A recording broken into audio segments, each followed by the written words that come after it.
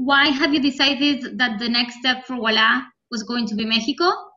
And how are you starting your operations there? Do you have your own team? Where you will be based, etc.?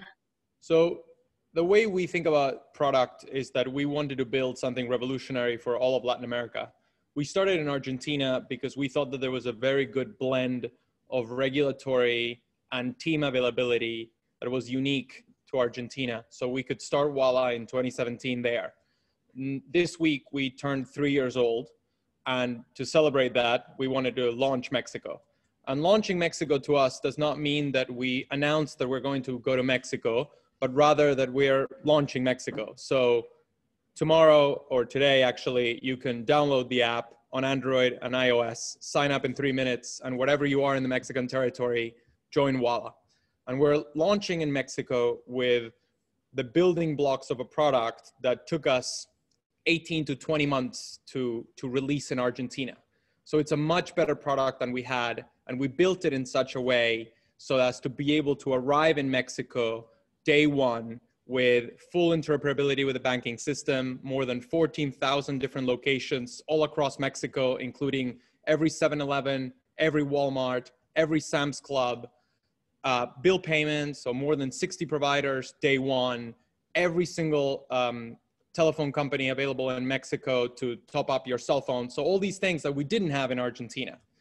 And to answer your question directly, we've been working on this for 18 months. And we only announced today because it is available to use today. We've had a team in Mexico for the last 18 months. We have around 22 people on the team today. We have 30 openings, so I can say that now. And we have over 100 people in the whole Ualá organization exclusively devoted to Mexico.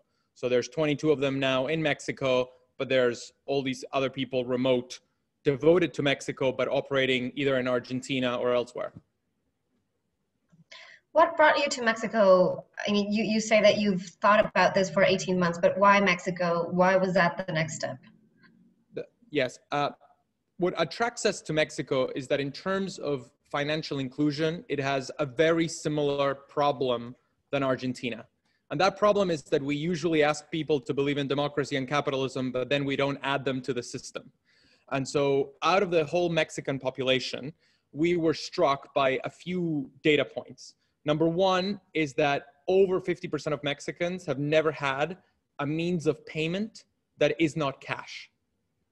65% of Mexicans have never had a bank account. So they don't have a universal account. Forget the card. They don't have a place to put their money or create a credit history and therefore they are condemned to cash and only cash transactions. And furthermore, like Argentina, Mexico is a very large country with a relatively young demographic, high smartphone penetration, but with very low banking penetration outside major cities. So on average, according to last year's national encuesta, like a poll, it is the average of 40 minutes that Mexicans spend in transit to a financial institution. And so to be able to offer a product that is digital, safe, and truly inclusive is revolutionary in a market where people spend 40 minutes of their day going to a financial institution, and oftentimes they're not allowed in. And so that's what attracts us to the market. There's also the Mexican Fintech law, which turns 2 years old this week, and we are operating fully in compliance with the law. We think that kind of law is a step forward and very useful in terms of framing how different tech companies are going to be able to operate in the market. And so obviously the law was very new when we started thinking about Mexico. And for the last 18 months of development, it has been essential to be able to frame our operations in the Mexican context.